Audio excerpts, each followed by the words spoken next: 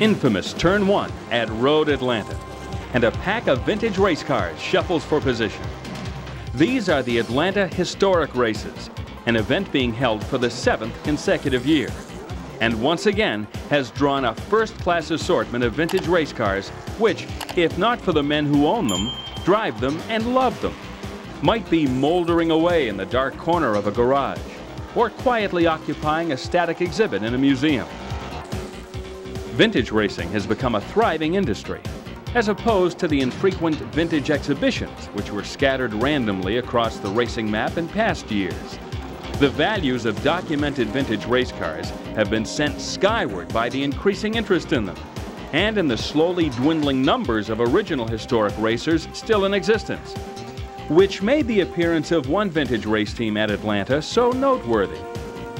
Brumo Racing is an organization of vintage Porsche lovers who have assembled a collection of several of the most famous and successful racing Porsches ever campaigned.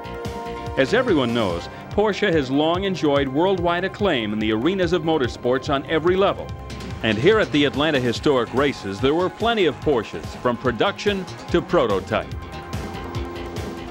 Brumo Racing president Bob Snodgrass from Jacksonville, Florida, is an accomplished vintage race driver and has scored numerous vintage racing victories behind the wheel of his orange number 59 1971 Porsche 914 6GT. Even after 20 years of racing, it still looks and sounds as potent as it did 2 decades ago.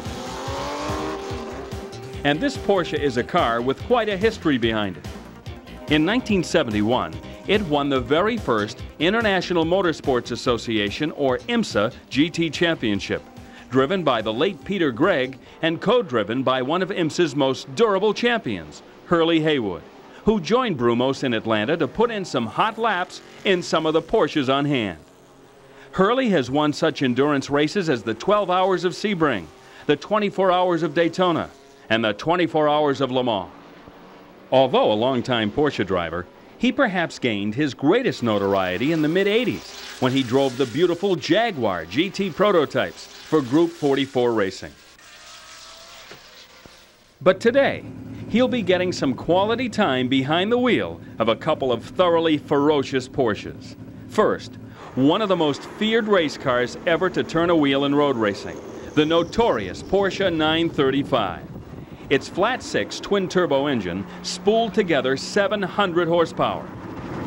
Peter Gregg won his 6th and last IMSA GT championship with this car in 1979. And while Nissan pilot Jeff Brabham is the talk of IMSA with his outstanding record of scoring 26 pole positions, he is still 11 behind the all-time record of Gregg and the 935 with 37. And although there were truly incredible race cars streaking around the 12-turn, 2.52-mile Road Atlanta course, cars ranging from Trans Am Camaros and Mustangs to even a former Bill Elliott Winston Cup Thunderbird, few cars got the reaction the 935 did. While Bob Snodgrass and fellow Brumos driver Andy Racca enjoyed jockeying the 2 914 6s they brought along, Hurley Haywood now prepares to reacquaint himself with a car of majestic power and unimpeachable credentials. Built to compete in the early 1970s against the powerhouse McLarens in the legendary Can-Am series, this is the 1,400 horsepower V12 Porsche 91710. It's considered by many to be the fastest road racing car of all time. Haywood drove that car during the 2 years that Porsche campaigned it, and it obliterated track records worldwide. Peter Gregg drove it to 3rd place in the 1973 Can-Am points race, after which it was sold. In 1991, Brumos bought the car from that owner, and now Hurley Haywood is putting the hammer down on this most powerful of all Porsches. While men like Bob Snodgrass are businessmen who vintage race as a hobby, men like Hurley Haywood are professionals, men who are used to getting paid large sums of money for their services. So why has he come to Atlanta to drive with Brumos Racing? Well, there's a couple of reasons. One, the two guys that own all these cars are two good friends of mine, and we're starting to build a Brumos collection of cars that have been important to Brumos over the years. We just got my 917 back, which I ran in 73 in the Can-Am season.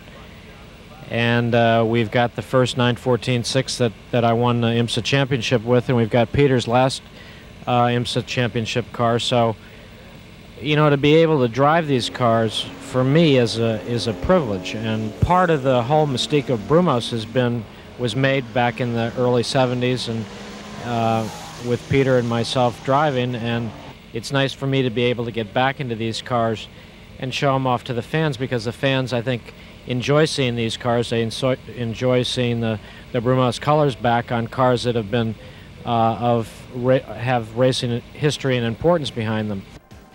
It is indeed refreshing to hear a professional athlete speak of history, tradition, and sentiment during a time in our history when money is seemingly tossed about by those who have it to the self-interested profiteers who are eager to get it.